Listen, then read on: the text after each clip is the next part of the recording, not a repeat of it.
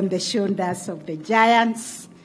Our two Chief Justices have honorarily retired, and we celebrate you, the Chief Registrar of the Judiciary, as you perform your last functions today for your dedicated service to the judiciary. We are putting in place a system of ensuring that there is dignified exit of everybody who serve Kenyans in the judiciary.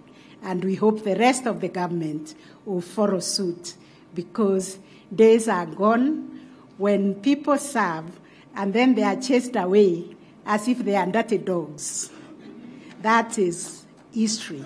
We celebrate everybody who has served this judiciary, because the work that we are lining on today has the footprints of even those who retired many, many years ago, what they dreamt, what they kept on doing in the precedents of the cases that we keep on applying and repeating, and we celebrate them every day. Thank you, all of you, for the support you have given us. And I thank each one of you for joining the judiciary today for this very historic event, a day when we not only take stock of our journey, but also chart a very decisive way forward in our unwavering pursuit of promoting access to justice across our beloved country. Our vision is to create a people-centered justice system, a system that truly understands and serves the justice needs, capabilities, and aspirations of our people. And this vision is informed by the mission over the last 2 years, which has been focused on expanding, enhancing, and improving access to justice. We are, all of us, not only the judiciary, but all the state actors and our people, court users, committees, and stakeholders, transforming the landscape of justice in Kenya, making it more inclusive and efficient. We are committed to ensuring that no one, especially the 20 million who have been excluded from formal justice system, is left behind. When we were developing these documents, we wanted to say we will meet the justice needs of all Kenyans. And some of us kept on reminding us, we are not God. We cannot meet all the needs. So we are also inviting God in our midst to help us meet the needs, the justice needs of all our people. In effect, today marks the beginning of a new transformative trajectory for the judiciary, one where the spirit of service becomes the defining feature of our institution as we work to improve our people's justice journeys. Going forward, as judges, judicial officers, and judiciary staff, we are committed to put the people at the center, to put their justice needs at their center, and to respond to their aspirations and their expectations. All the decisions that we make must address their needs. Therefore, as we unveil the Judiciary's 2022-2023 State of the Judiciary and Administration of Justice report and the Judiciary's 10-year strategic blueprint, Social Transformation Through Access to Justice, 2023 to 2033, we are entering a new era, and I'm happy you have joined us to enter this era together, an era where justice is a right for all, not a privilege for a chosen few. In presenting the State of the Judiciary and Administration Report 2022-2023, we are reaffirming our commitment to transparency and accountability. This report narrates our journey, highlighting both our achievements and challenges in the last financial year. In the financial year 2022-2023, our courts saw cases filed, 423,394 new cases were filed. Ladies and gentlemen, 262 of them were resolved, which means 99% case clearance rate. You need to appreciate the judiciary for that. This rate of case clearance marks a 5% improvement from the previous year. Additionally, the judiciary reduced its case backlog, case pending for a year, by 18% from 336,119 to 276,678 cases.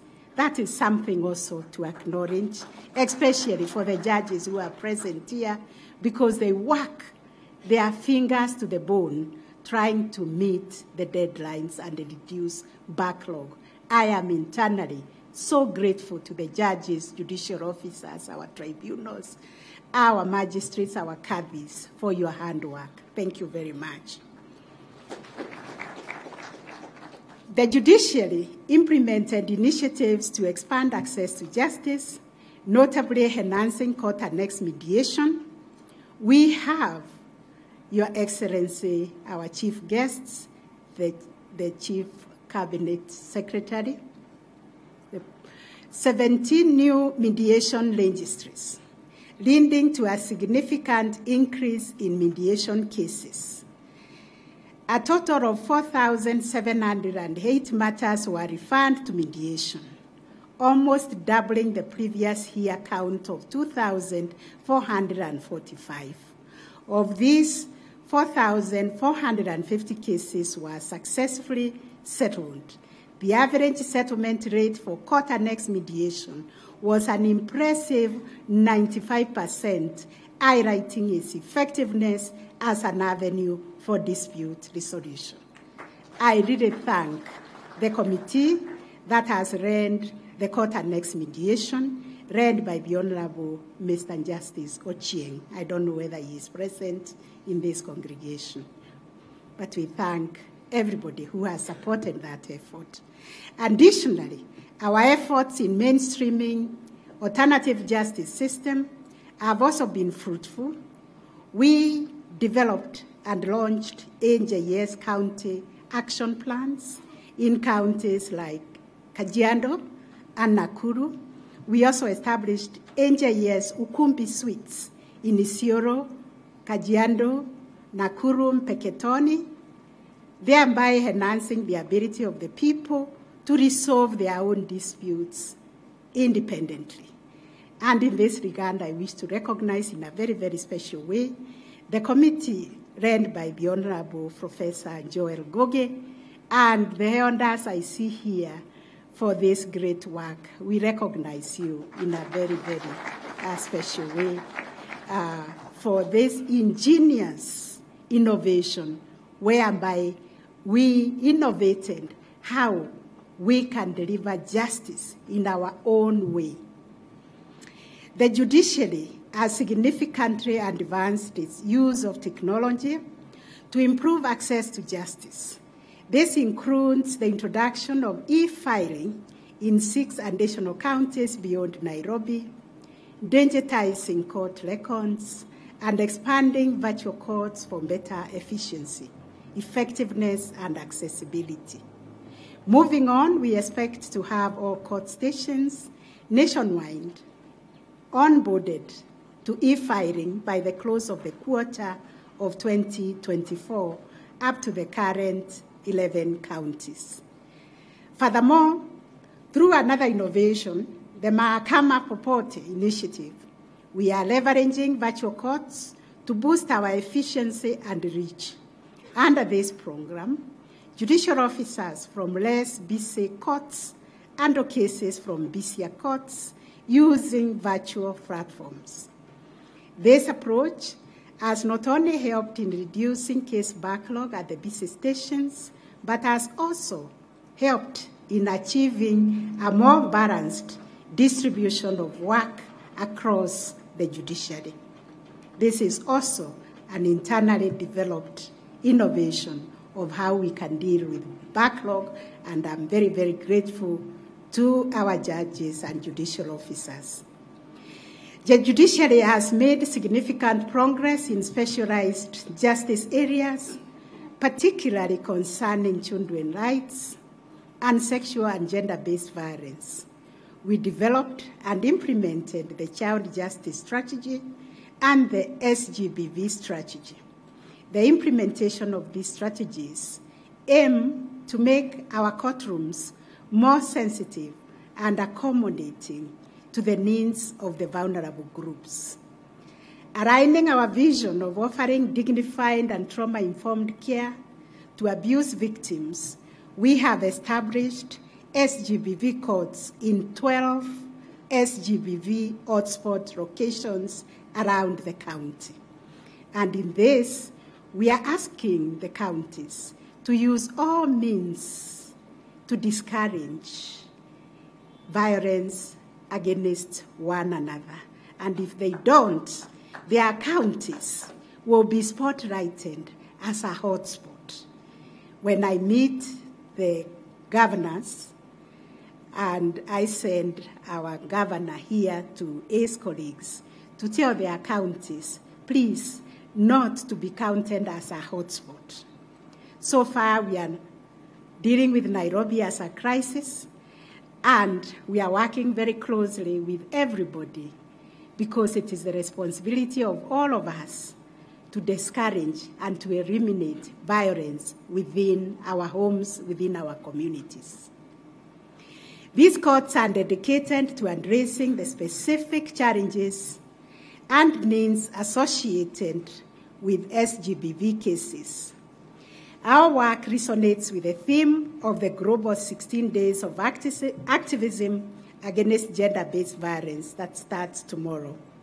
I therefore take this opportunity to urge all of us to speak out and join hands to root out GBV from our communities. In the last financial year, we have made significant progress in extending the geographical reach and proximity to court services. New courts were operationalized, specialized divisions established, and construction completed for our Embu Law Court, Port Victoria Law Courts. A notable increase in accessibility was achieved through the operationalization of 57 mobile courts all over the country, mainly in the arid and semi-arid areas, thereby enhancing physical access to justice. The Supreme Court expanded its reach by establishing sub-registries in Mombasa and Kisumu, allowing litigants to file cases locally instead of traveling to Nairobi. The Court of Appeal opened new stations in Nakuru and Eldoret. The High Court established the Kapsabet station and sub-registries in Lamu and Iten. The Employment and Labor Relations Court upgraded sub-registries in Kakamega, Bungoma, and Malindi to full stations and added sub-registries in Kisii and Nyamira. It also established 3 divisions in Nairobi: Claims and Labor Relations Division, Judicial Review Division, and Labor Rights and Appeals Division.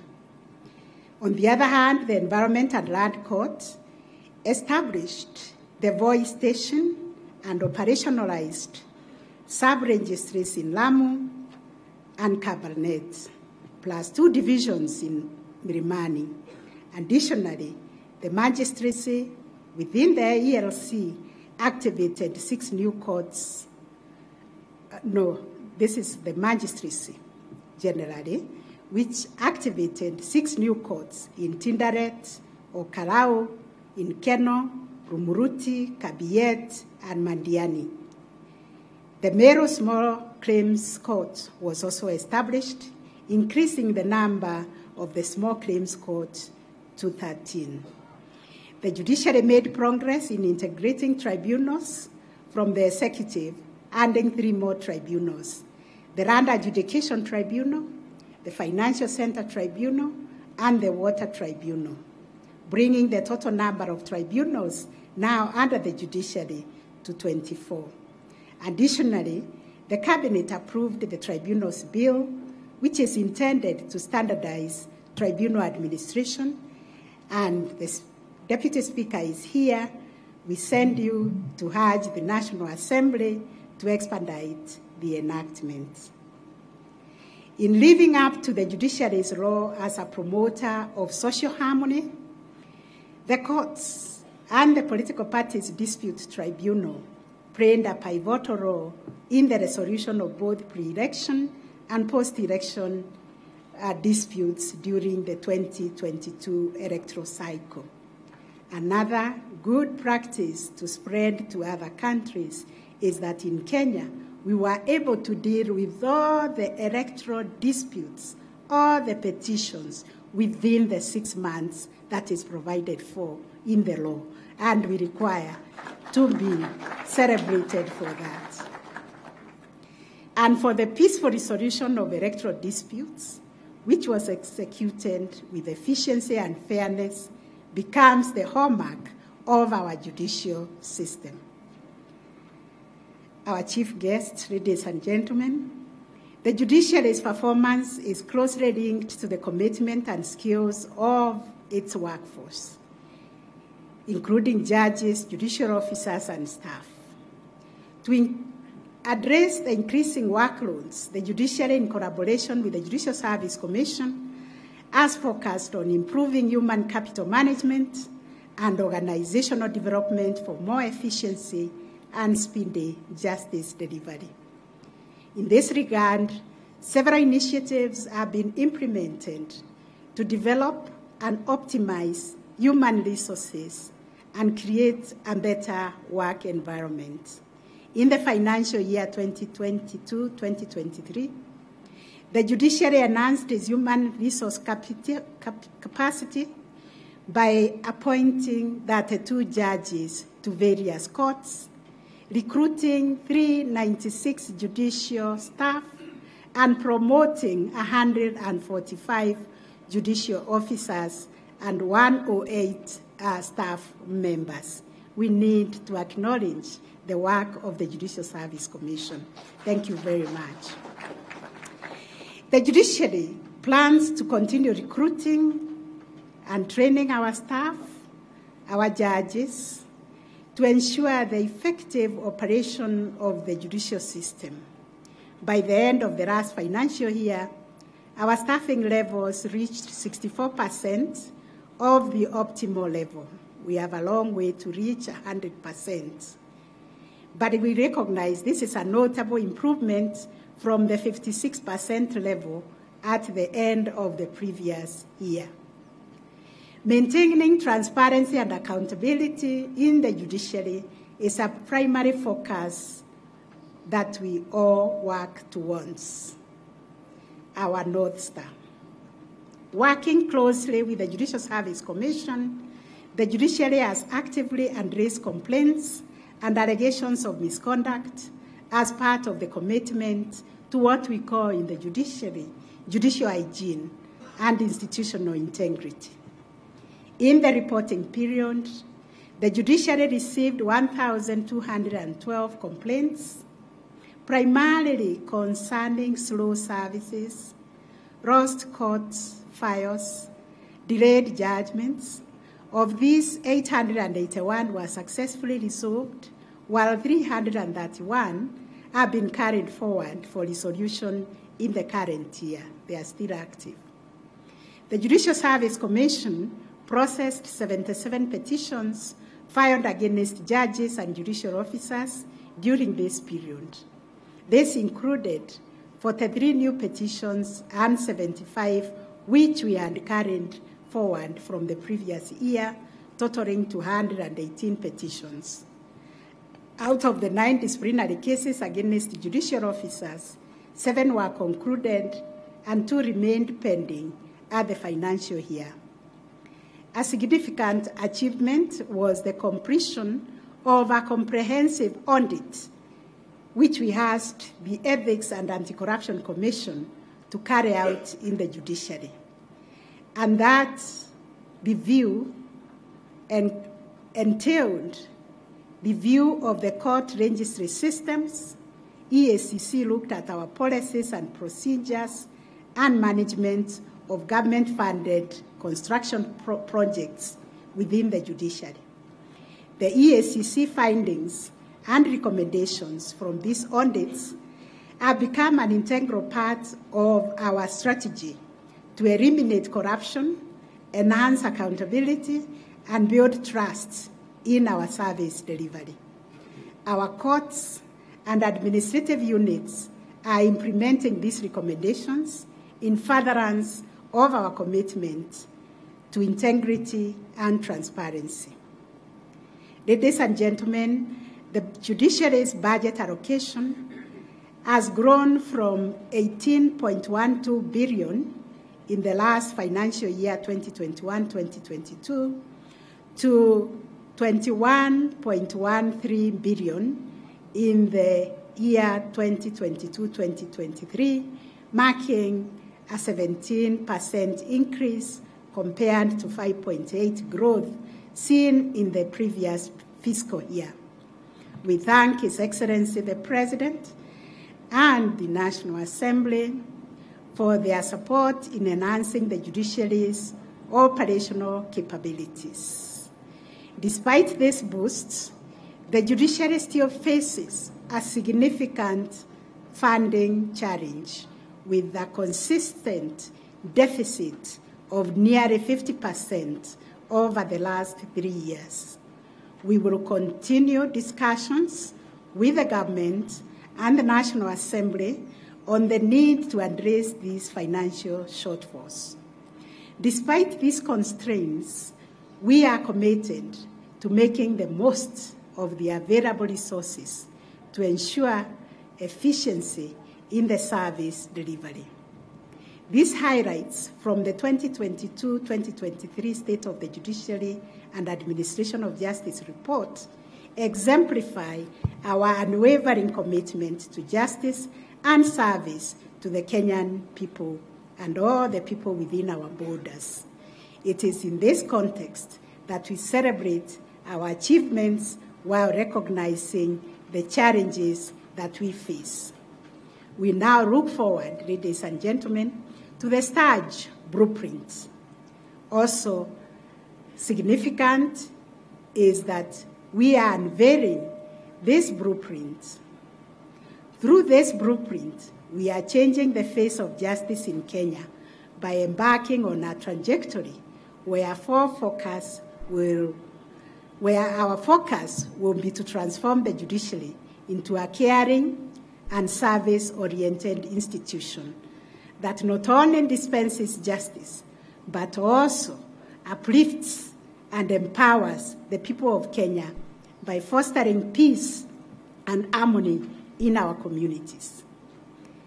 The speakers who spoke said that the blueprint addresses the long-standing justice gap in the Kenyan legal system, where only 10% of justice seekers find resolution of disputes or their grievances through the courts, and 71% through non-state mechanisms, leaving 19% without any legal redress. Beyond the traditional law of being an adjudicator of disputes, we in the judiciary have conceived the law. Our law is to include being facilitators of dialogues. We are supposed to bridge the divides in our community by going upstream to prevent conflicts. We are also promoters of social harmony by promoting reconciliation and the well-being of our people. We have also recognized our responsibility of being the connectors of the various justice champions working under the multiple doors for accessing justice in the community. In this way, we in the judiciary will be contributing to the creation of a more peaceful, just, and harmonious society through proactive and inclusive justice practices. In our quest to improve the quality of justice journeys for our people, our courts will be accessible. Our judges, our judicial officers, members of the tribunals, and staff are all service-oriented and care about the well-being and dignity of our court users. Our processes will be streamlined and simplified, not just for efficiency, but to ensure that justice is reachable and understandable to every citizen, regardless of their social or economic status. To strengthen the judiciary as an independent, accessible, and efficient institution that safeguards the rights of all, including the vulnerable and the marginalized groups, we are dedicated to enhancing access to the court services. This involves us overcoming the geographical barriers and making courts more accessible to our people. In response to the specific justice needs of the various vulnerable and marginalized groups, we plan to establish more specialized courts and fully equip the existing ones. We've talked about the SGBV courts. We have talked about the courts for petty offenses, as our governor has mentioned, especially in Nairobi. We are also exploring a 24-hour duty courts. This will all ensure that justice will always be available, even in urgent situations like nighttime evictions or weekend arrests. Furthermore, the STARJ blueprint envisions the judiciary as a connector of justice champions, leveraging the justice capabilities of our people. We aim to promote the multi-door approach to justice, empowering individuals to resolve disputes through various means, including mediation, traditional alternative justice system, the AJS, conciliation, arbitration, and other avenues. We are committed to accelerating the adoption and deployment of technology to improve efficiency and accessibility to justice. Our use of technology will be user-centric and rights-based to avoid digital exclusion. The integrated case management system will be enhanced to fully automate case management processes, enabling services to be provided without physical registry access or court contact. Additionally, efforts will be made to ensure integration and interoperability of information systems across the various justice agencies. We are also focused on advancing criminal, civil, and commercial justice reforms under the guidance of the National Council on the Administration of Justice, and I'm internally grateful to the council members who have worked very closely with the judiciary to see to it that this chain link remains constant. Thank you, the Honorable DPP, for being here today and for supporting the work of the NCAJ. A key objective of NCAJ is to reform the criminal and procedural laws, which remain largely unchanged since colonial times.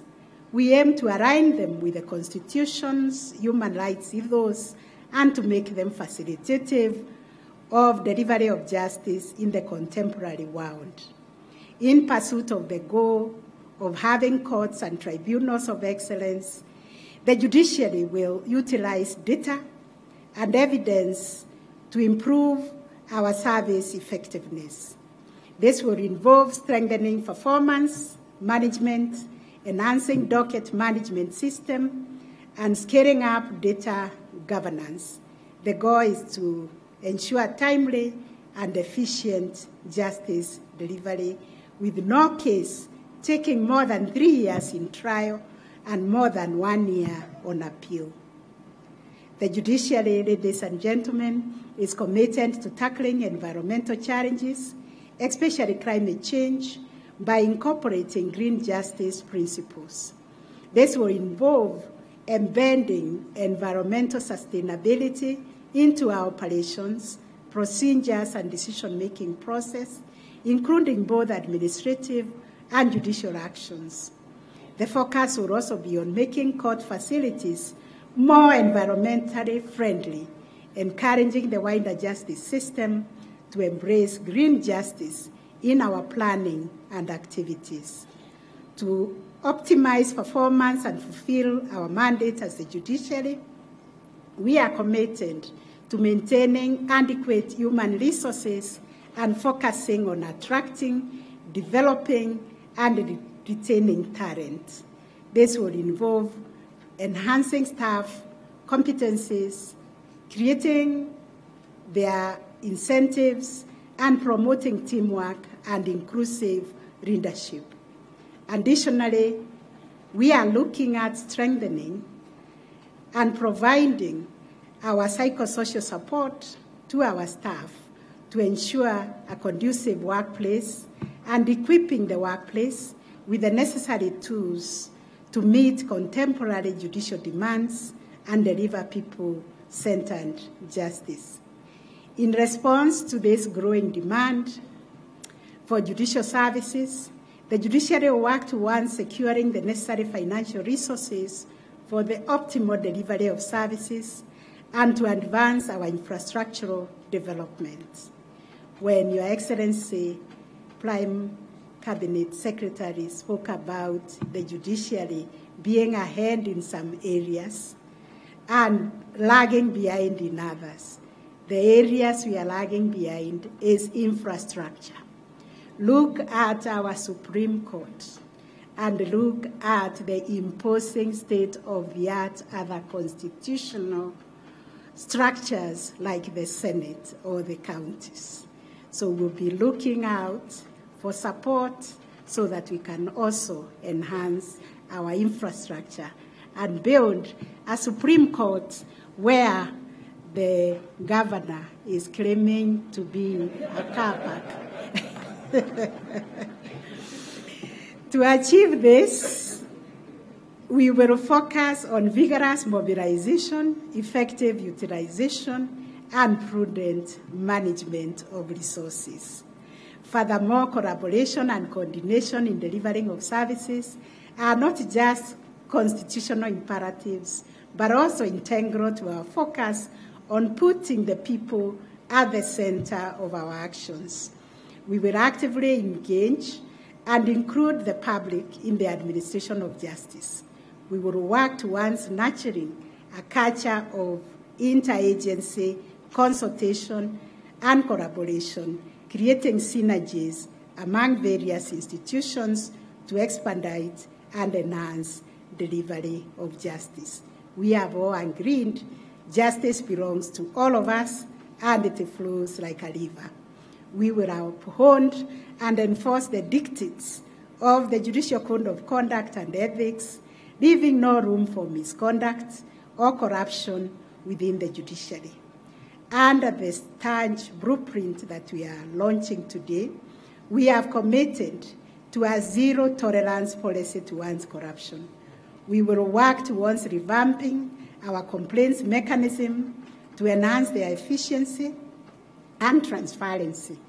Going forward, we judges, judicial officers, and staff commit to perform our duties with utmost dignity, integrity, and impartiality. Complaints will be dealt with firmly, swiftly, and transparently, but also fairly. I take this opportunity to call on all of us within the judiciary to recommit ourselves to these values of judicial service that include honesty, efficiency, and dedication, reinforcing our unwavering commitment to integrity and ethical conduct in our judicial responsibilities.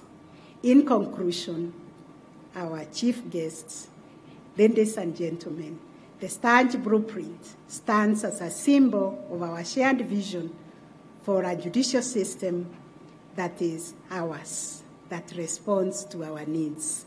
Yet, it is important to remember that a blueprint alone cannot enact change. It requires concerted action, collaboration, and dedication from all the sectors. This is why we value the collaborative and partnership that we have enjoyed from very many of our partners. The collective effort of judges, judicial officers, judicial staff, other branches of government, stakeholders in the justice sector, and every Kenyan remains crucial to turning the STARS aspirations into a reality.